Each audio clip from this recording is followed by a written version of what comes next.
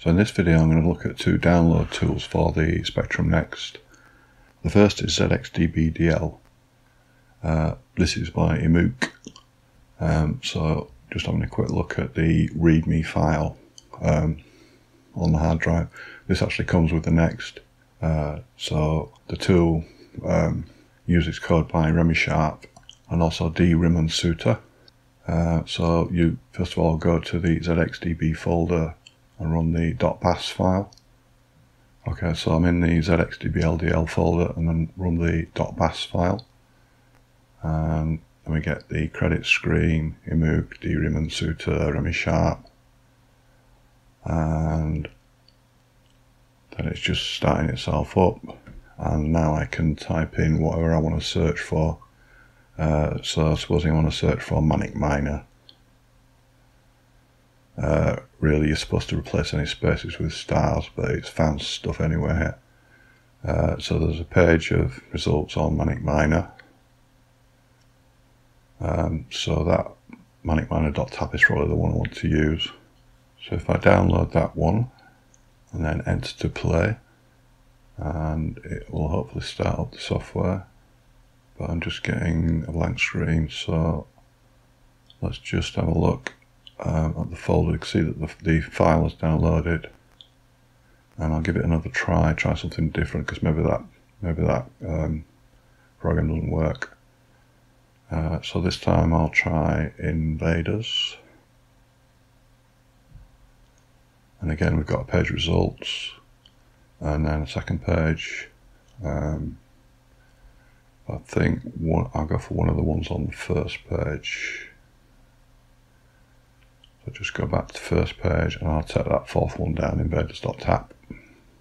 I'll download it, then enter to play, quite a small file. And then I think it'll probably be 48K program. So it's a program by Aptic Computing from 1982. And it gives the control keys, Cap Shift Z, left and right, and space to fire. And then some more instructions, the control keys again, the scores for the different types of invader, and then the setting, how easy or hard I want it, so I'll just go for the middle one, variation 1 and 1 player, and then we're into the game. So it's downloaded it okay, and with quite a bit of ease I've been able to run the program and play Space Invaders. So that's the first program, and so just checking in the folder I can see that I've got the two TAP files there. And then the second program is also by Emook, and it's GETIT version 1.3. I'll just show Emook's itch.io URL where you can see this, where you can get the tool from. So it's saying it's beta software, and to get the software you type in these commands. So first of all you create a directory, go into the directory, and then you run the .http command to download the install .bas file, and then you run it. It says do not run the next file. I didn't see a next file, but maybe that's in one of the subfolders. And then there's some screenshots of how to use it and a video which will give you some assistance. So first of all I create a directory. I want to learn where all the keys are on the Next keyboard. Slightly different to my PC keyboard. So I'll create the directory, then go into the directory.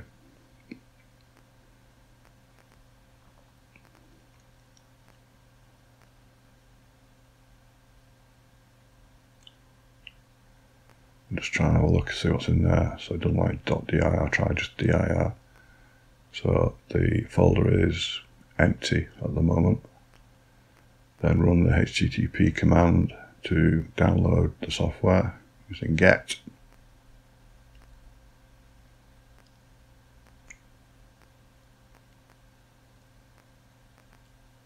So I'm making sure I type the command correctly.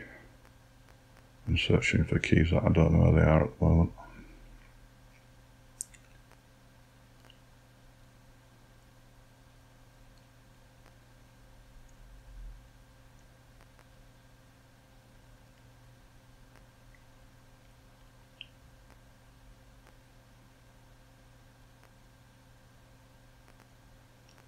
Okay, so I think that is the whole of the command to download the software. So I run that, and then have another look in the directory, and you see I've got the install.bas file there now. So try and run that using load. So load install.bas.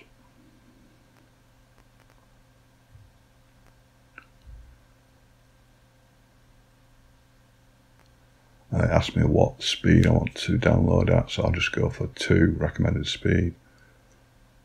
Screen goes a bit crazy around the borders. It's downloaded it and it's now extracting it and copies dot files. So it copies 3 files into the dot subfolder on the C drive and tells me to run GETIT.bas from the browser. So I go back out into the browser.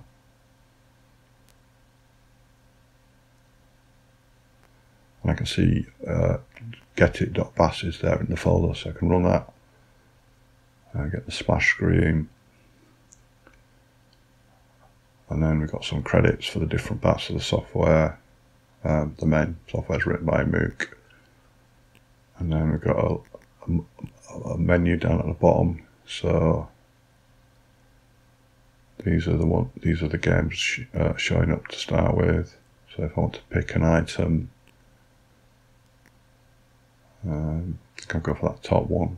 So just give me a screenshot about it and some information to allow me to decide whether I want to download that or not.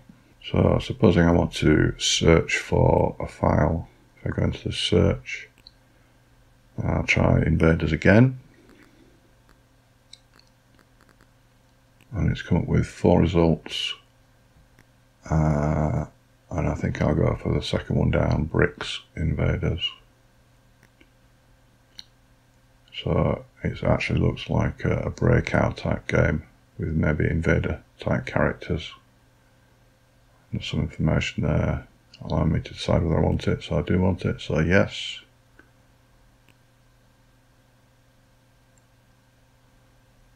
So it's downloaded it. Not sure how to run it straight away like with the other tool, but just go back out, go to the browser, and you can see it's there. So if I just go into that and run that, I can see it's in the GETIT download folder, and then run it. You've got some instructions left and right. So this game actually uses a joystick.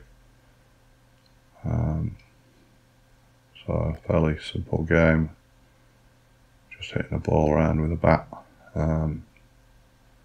Not sure when the bricks appear, but you can see that the tool's worked and it's downloaded the program and I'm able to start playing it.